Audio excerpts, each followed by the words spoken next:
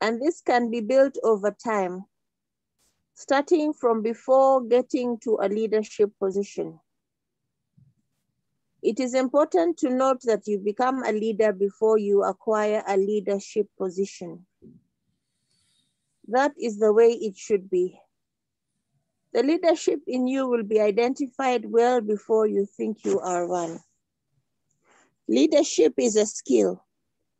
It is something you learn, grow into, and eventually become. It is not a position. Becoming an office bearer does not make one a leader. If you are a leader, you can still influence the lives of millions, even without a title. There are certain qualities that you can develop over time in order to hone your leadership skills and excel. They are the ones I choose to call tools that should be present in your toolkit as a leader. Without them, you probably will not make it. And the cliche is true. If the only tool you have in your toolbox is a hammer, all problems will look like nails. Thus, you do not want to have limited tools. The beauty is that you have a choice to possess all the basic tools. They may include and not limited to the following, and I pass to someone else. Otieno Paul Peter, kindly, Mr. Chairman. Emotional intelligence. This, I would say, in simple terms, is the ability to think and act rationally irrespective of your feelings and to be able to know when, where, and how to wisely employ the various types of emotions. A leader must learn to separate emotions from logic. When it comes to decision making, a leader must operate more on the logic modes than emotional modes. Decisions made on logical grounds are more sober and accurate. Decisions made on the basis of emotions like anger, happiness, love, or hatred are more detrimental and regrettable over time. The most important idea is to learn the various types of emotions that you have, their pros and cons, then know how to appropriately relate or deal with them. Emotional quotient is more important for one's success than the intelligence quotient. Gushan Baj. A classic case is the biblical story of Herod, who, in the spirit of drunkenness, joy, and love, made a decision to reward his daughter after she displayed an excellent dance on his birthday with anything she ever would ask for. Shock on the king, the daughter asked for the head of John the Baptist. King Herod regretted his words, but could not recant them. You probably have seen leaders getting angry in public. It is not a pleasant scene. It leaves people wondering why, while others feel entertained. The question is not whether a leader gets angry. The question is what makes him or her angry and how he or she handles that feeling. If a leader is weak, minor things will irk him or her to the detriment of his or her reputation. This would further eat into his or her influence. A leader must therefore learn to control his or her emotions effectively because as a leader, people trust your words and take those words to their hearts without much digestion. Your word will either give them hope or disillusionment.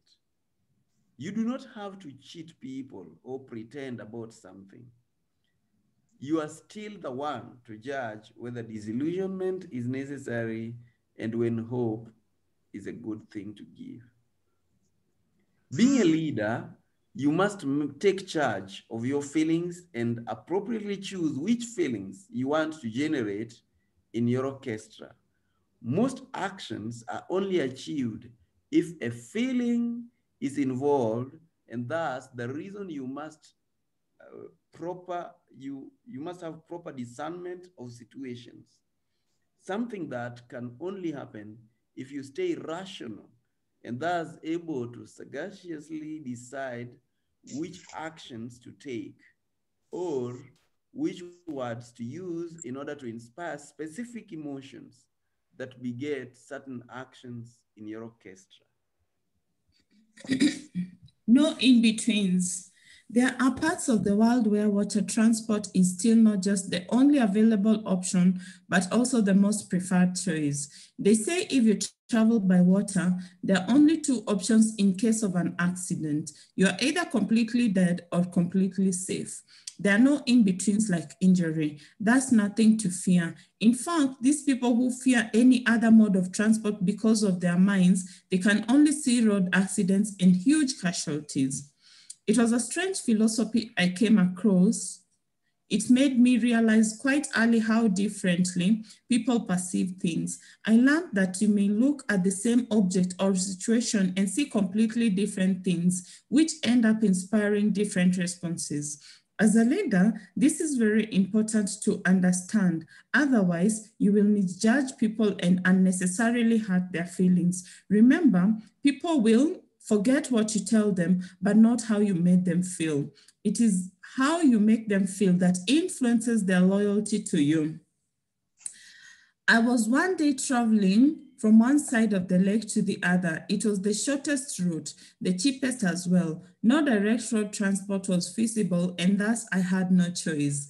I was coming from my grandma's funeral.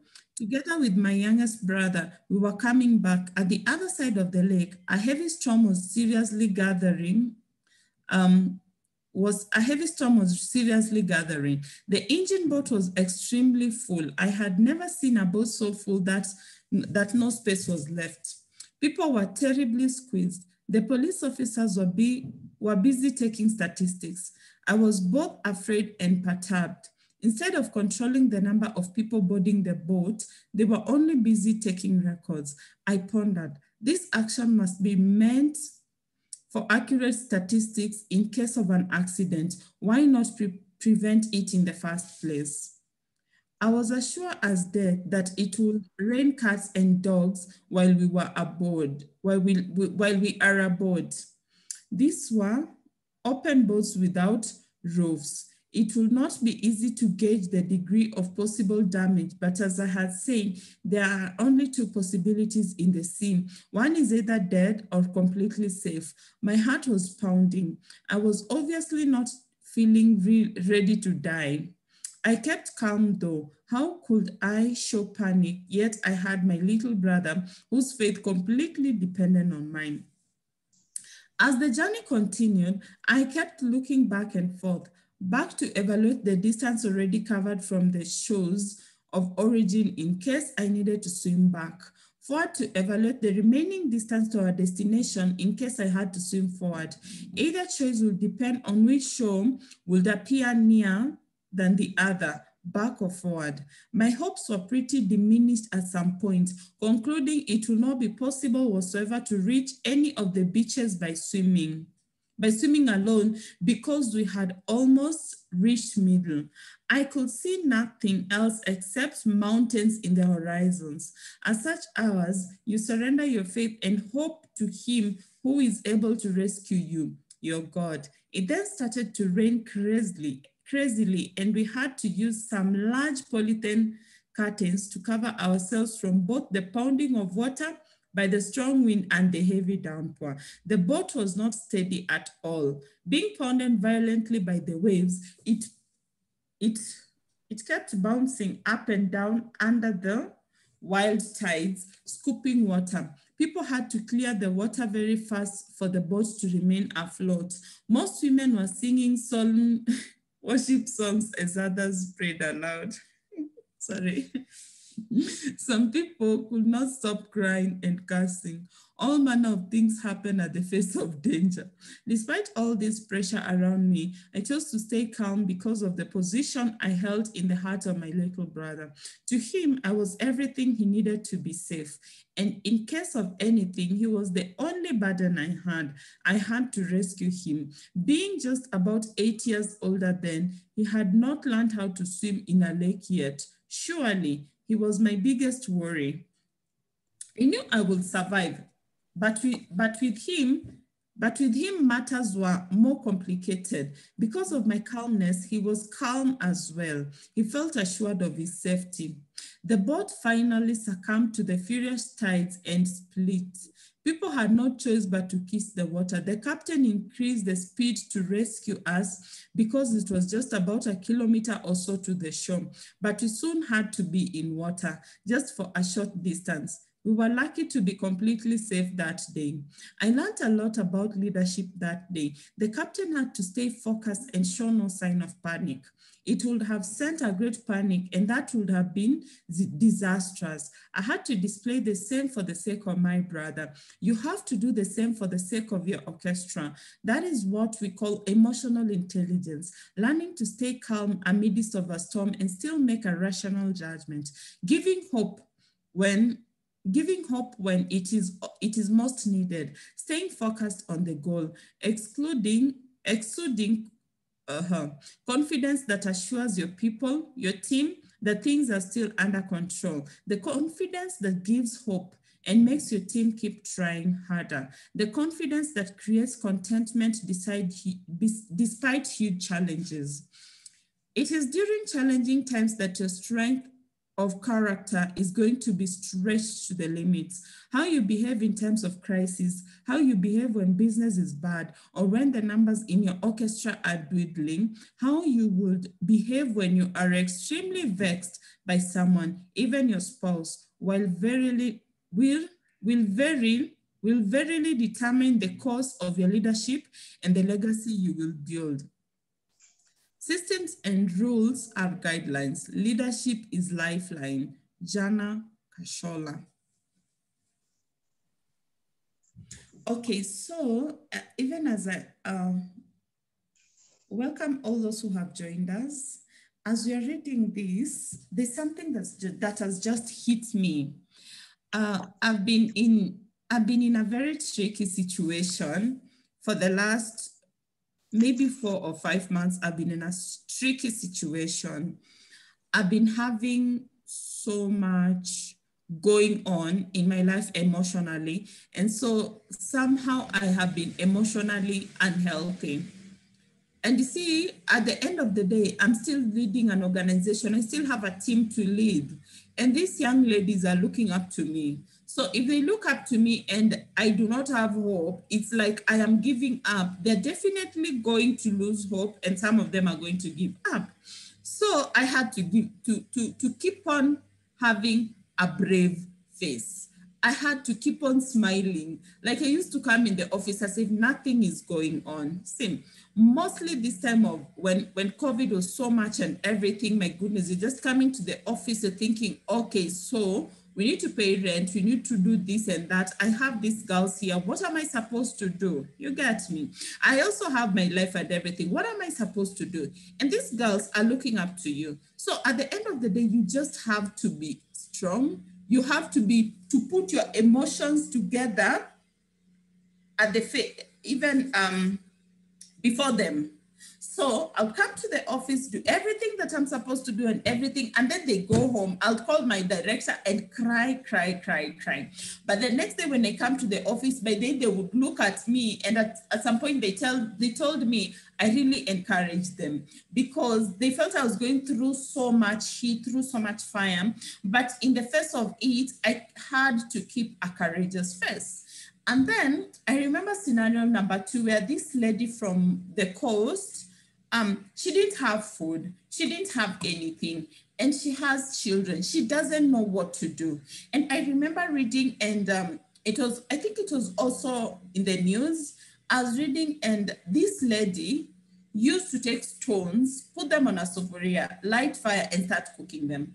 So then her children has it in mind that there is food that is coming, but there's no food.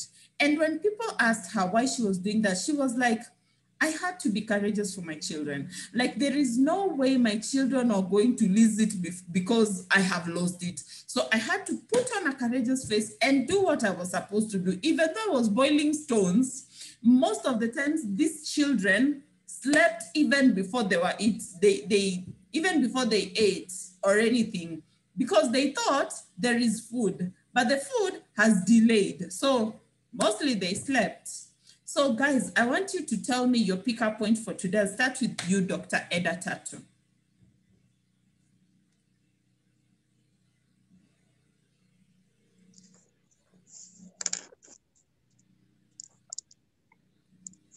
Yes, thank you very much. This topic of emotional intelligence is very important, especially for leaders. And because parenting is one of my favorite issues of helping people with, then with parents, it's extremely important that parents have emotional intelligence, because all the problems in society, 99% of problems in society can be traced back to the family unit.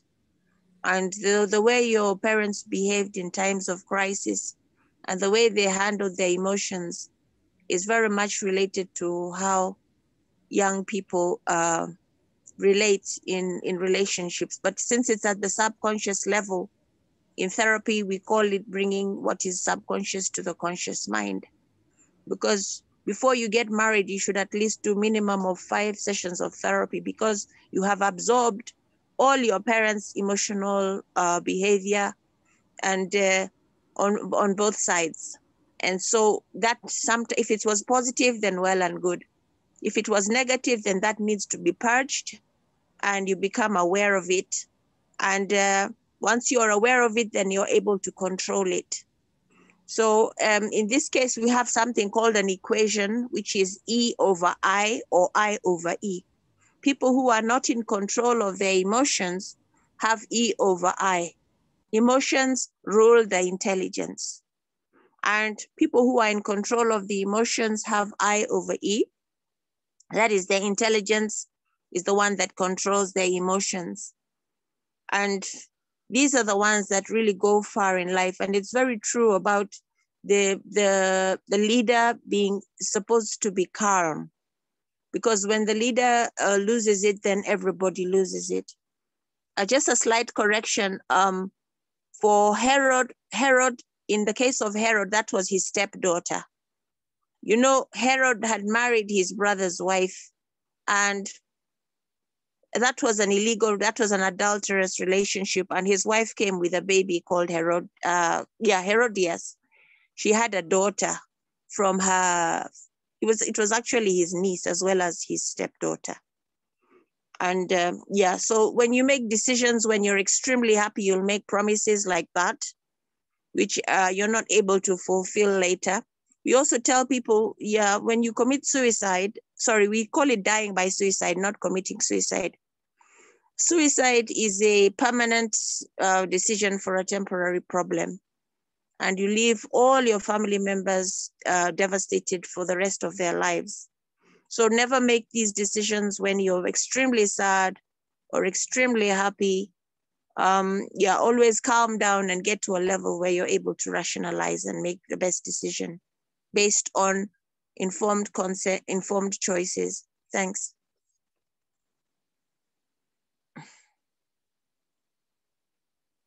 Thank you so much. Power Monday, what was going through your mind? I know this emotional intelligence topic is really your thing.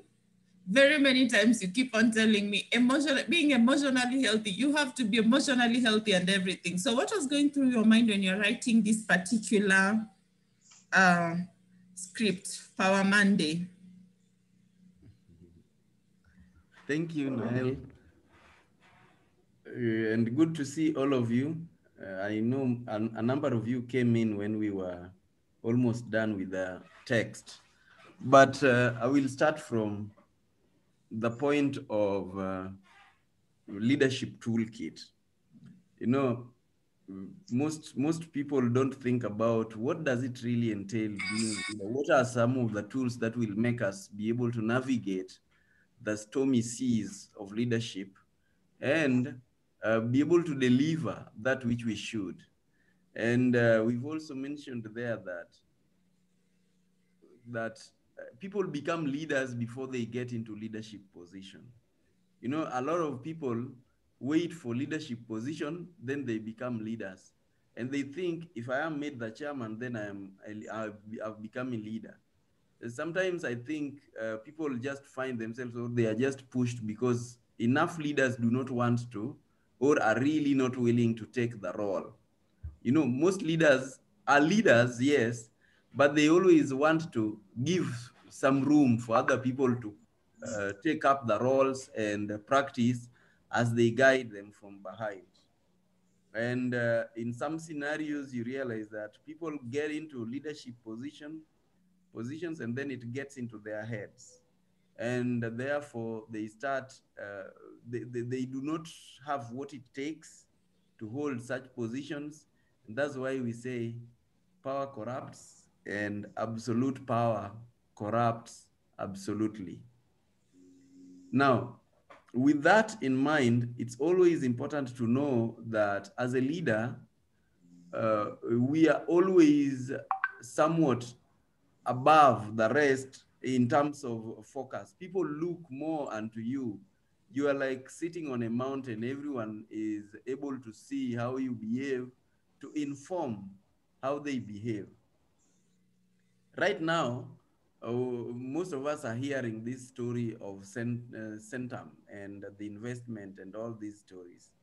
And by the end of the day, the way the CEO behaves in that organization will most times determine how the staff will behave and whether they will be assured that things are going right, things will be right, or they want to exit.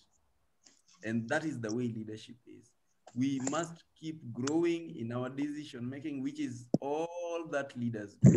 In every situation, in every aspect, every moment, a leader is always making decisions. The question is, are we making decisions based on what realities are around us, how scared we are, or are we still making sober decisions based on where we want to be, based on the mission of the organization, based on the values, based on the vision, and something like that. And so I've learned that, you know, it's a reality that activity is only generated by emotions. We've got to have sufficient degree of emotion to catapult some movement. But uh, we may end up using emotions wrongly. And that's why, as a leader, if we do not know how to check, how to gauge our emotions and how to select, at this moment, I want to generate this emotion in my people. At this moment, I want to generate this emotion. At this moment, I want to use this particular emotion. At this moment, I want to use this particular emotion. It becomes a problem. And remember, our emotions also determine a lot about our results. The results that we get on our day-to-day activities, whether it's business, whether it's a job or it's a family life, our day-to-day results are largely determined by our state of emotion, including our prayers, what we pray for, what we visualize, and things like that. We are driven, we are emotional beings, actually. We are driven by our emotions. They determine what we are able to see, what we are able to figure out. They determine our activities and things like that, including savings. Somebody will save money. Melvin will talk about money things. Save money depending on which emotions they have. Others save because they are driven by fear. Fear of loss. Something might get lost. Something might get terrible, and I need to have something to go to look into. Something like that. So if we are able to choose, and we should be able to choose our emotions intelligently, that at this particular, just like somebody driving, at this particular time, I can put this gear, I can increase the speed, I can lower the speed, I can turn like this. And that is the way it is. So each and every one of us must keep learning and mastering how to make use of our emotions. In that particular text, I've talked about a story that is dear to me. And that time, remember, I was writing this thing more than almost 30 years later, yeah? More than 20 years, around 25, thereabout. But it was still clear in my mind how this situation was. And that was not the only time I was traveling by boat. Yeah, because thereafter I did the same. Probably it's also written somewhere in the book. I'm not very sure. But that was a defining moment. I knew that if I start displaying fear, my brother will definitely cry, will definitely have panic and things like that. But despite all that was happening around us, and I stayed calm, he was calm. That's the way your team will be. I remember I have loved giving this example a number of times. When I was still employed in a company, occasionally I would meet the general manager, the head of the organization, in the elevators, in the lift, and he looked stressed all the times. And let me tell you, that reflected on how most of us were. You look at the leader, he's stressed, you feel like things are really terrible. Maybe this is not the right place to be. Thank you. Okay, karibu sana. The Bible says that if your strength fails at the day of adversary, then you have very small strength.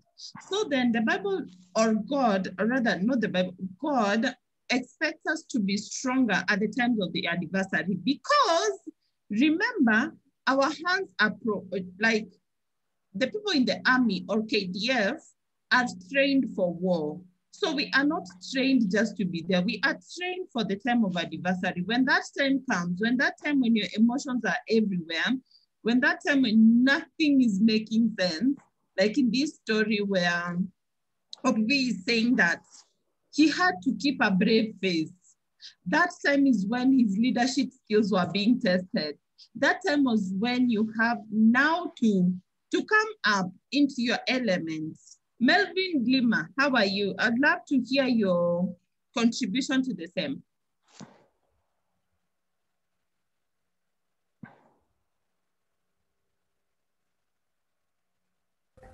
Yeah, this topic of emotional intelligence is a bit of a confounder for me, because your emotional response it can work for you or against you. And my own personal experience is that it tends to work against me because I'm reactive. I'm reactive and I allow my emotions to take over from me. And yet at the same time, decision making is supposed to be a very logical process. So I like the author's calm control of his emotions. And that is something that I would like to put into my own personal toolkit. Actually, that's what I wanted to say. And Noel. Okay, thank you so much. Maurice Omondi, how are you? What's your takeout for today? Not sure he's here. Faith Jepkemei, karibu sana. Okay, Maurice, on to you. Okay, thank you so much. And sorry for getting a bit late. I'd gone for morning mass. I was just rushing back to get the talk. So I had read part of the section on, of the book, and I was just contemplating on the decision by King Herod. And I realized there are two sides of it. One, he made a decision, or he made an offer in that moment of excitement. And while he thought that, in my opinion, while he thought that he had made a promise that he could not break, I think when you start applying emotional intelligence, you will have gone ahead and find out, why is my daughter asking for this? Because the daughter was also making this after being influenced by the mother. So as a leader, sometimes before making a decision, because that was the first decision he made. I mean, he offered that he will give the daughter anything she asked for, except maybe the kingdom itself. But he could give half of it. So sometimes as a leader, you could also, before making a second kind of mistake, you need to inquire a bit, because this girl has come and has asked you that I want the head of John the Baptist in front of all the people. And this reminded me of a lesson I learned from one of my bosses a couple of years ago. And what he taught me is that if I want to ask something and I feel it is a bit embarrassing, I should not ask him in front of people, because that is almost like blackmail. And more times he will reject it, because if I asked him something in front of people, maybe in a big meeting, it will appear as if I'm exercising power over him, and yet it is him who is the boss.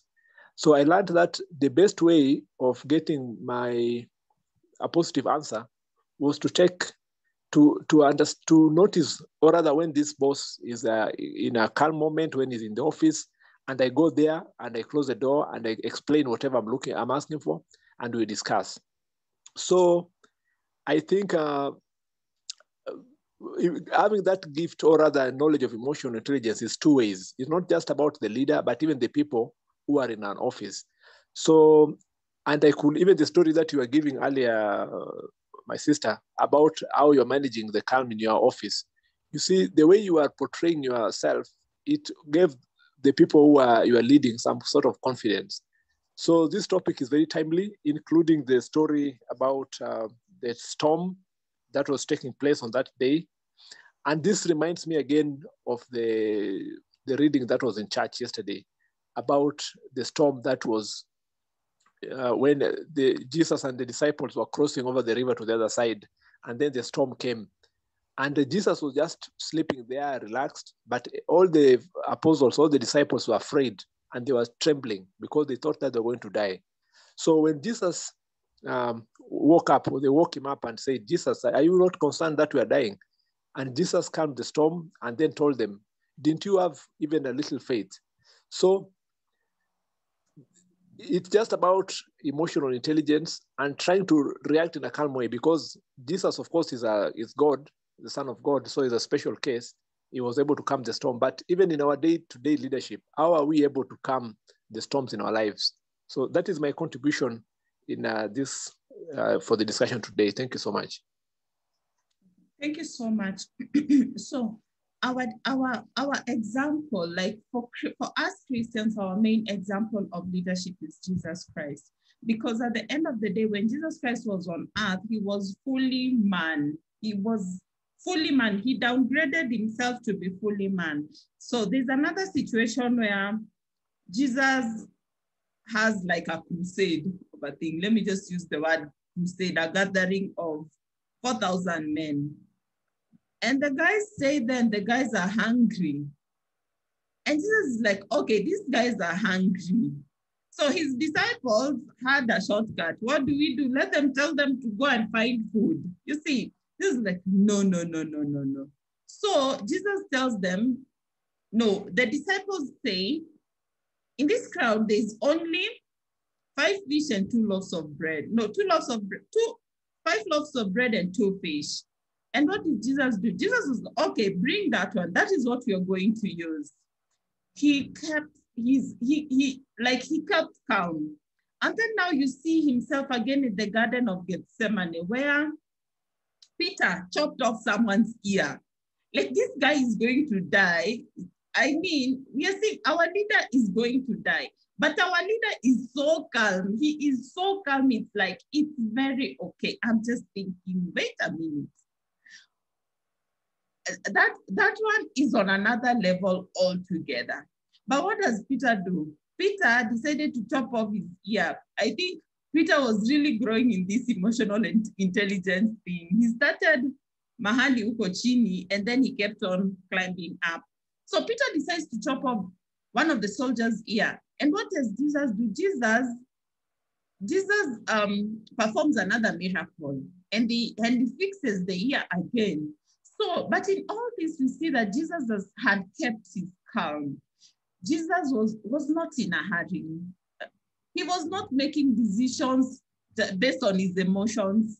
The wrong time to make decisions is when you're emotionally. Either you're angry or you're happy, or at that time, do not make decisions.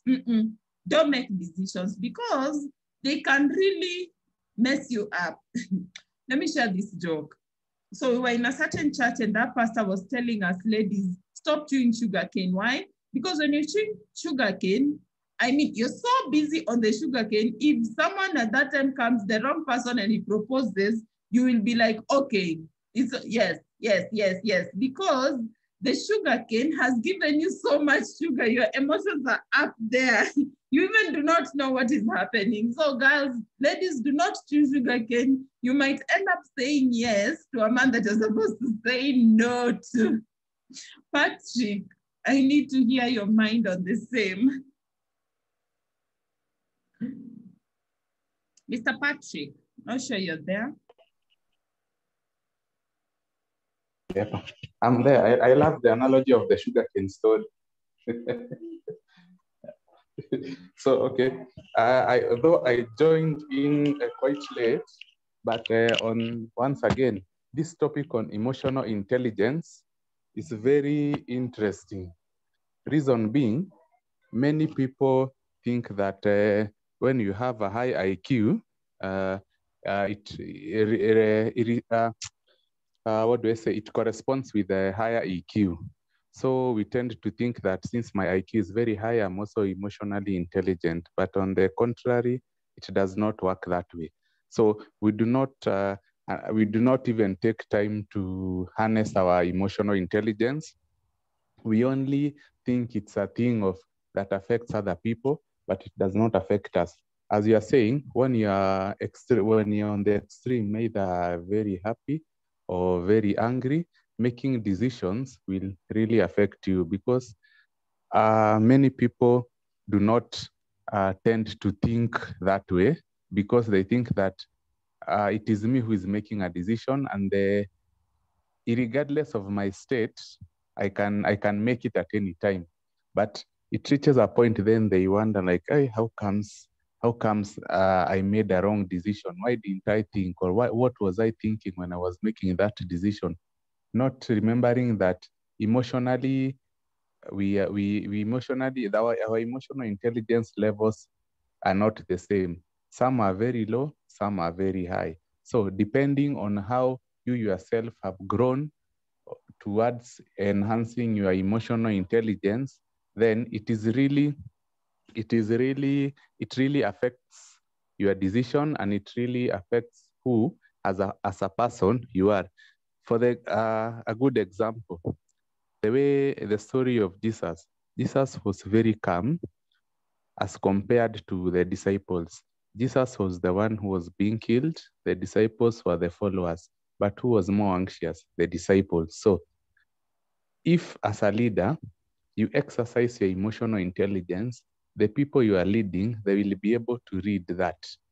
As they read that, then they will see, if our leader is calm and we are undergoing the storm, then it makes sense for us to reciprocate the same or to follow the same, so that we also help the leader or back up the leader in making a wise decision, so that at the end of the day, we navigate through the storm. I think that's my take. Okay, thank you so much. Thank you so much. Faith, I really do not want to finish the Zoom meeting without you saying a word on the same. If you are here, Faith.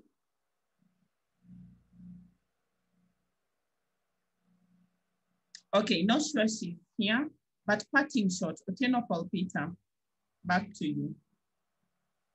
Yeah, two things. One, let's not think of emotional intelligence only in terms of decision making, but also in terms of what we utter. Yeah, the moment you pronounce something, it becomes a law. In fact, in the abbot, in the monks, whatever abbot uttered, yeah, becomes a law.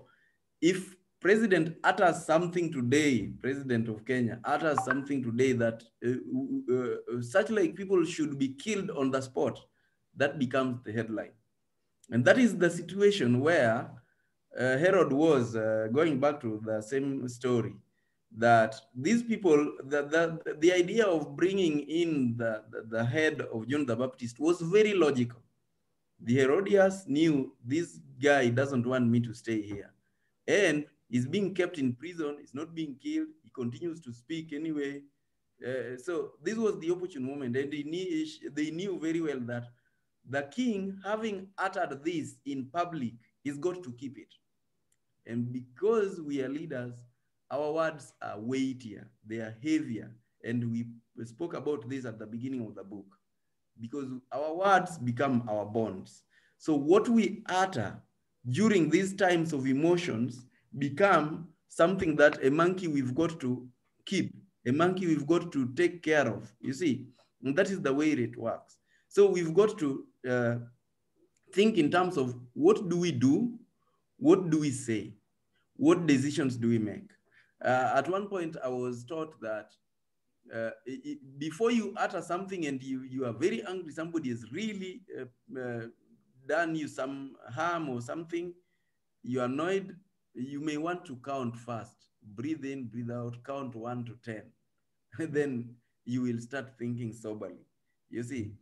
And that's the way it is. If we just react, if we just start speaking, you realize that one word leads to another, and a quarrel ensues, and what becomes is a fight. It's people even getting physical. So, and that is the problem we have today, where people do not have a lot of emotional control. They cannot control their emotions. That's why people are fighting. That's why people are getting into injuries, gender violence, and all these that we are talking about. It's all driven by our emotions, which we are not able to keep under check. And so it's good that we get to be sure, what is it that I am about to say? Is it right? Is it, I love talking about the Rotary 4-way test. Is it the truth? Is it fair to all concerned? Will it build goodwill and better friendship? Will it be beneficial? You see, if we subject our emotion, our activity, our words towards those checks, then we are going to be quite fine. We don't have to feel right. We just have to control our thinking, our activities, so that we are able to act soberly. And this is a subject we are going to continue to discuss next week. Otherwise, thanks for all the contributions. Noel, back to you. Okay, thank you so much.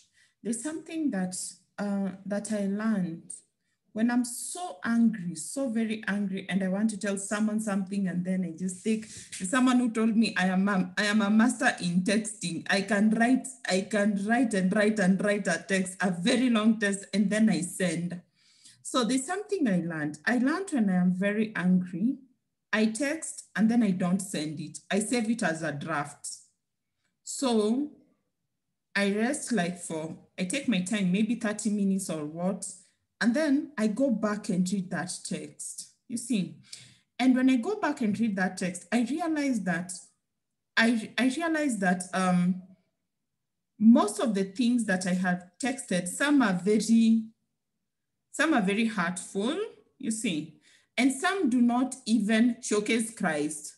They do not dispense Christ. They're going to break the other person. You get me? So when you're very angry, when you're very happy, do not make decisions. Do not text people. Don't. Just take your time. Please, relax. Haziendi mahali popote. Sawa sawa. Now watu hawaendi anywhere. They're just there. So thank you guys for joining us today. Thank you so much. I really appreciate it. Make sure that you are warm. Just make sure that you're warm. Make sure that you're drinking warm water or tea or something, but just keep yourselves warm. And I mean, you're blessed. I'm sure by now you know you are blessed. And there's nothing that is going to change the fact that you're blessed, no matter the situations, no matter what you're going through, no matter what people say, you are blessed. Keep on telling yourself that you're blessed. So thank you so much. We meet every Monday, same time. The link is the same, so do not wait for any other link. Just use the same link. You can join in as early as 7 a.m. for networking. And then if you want this book, the physical book, this Making of a Symphony Orchestra, if you want the book, kindly get in touch with Otieno Paul Peter. He'll give you the book because it's a very good book. And guys, we are on chapter 5. I feel when we are done with the book, we start the book again. But anyway, thank you for coming today, Dr. Eda.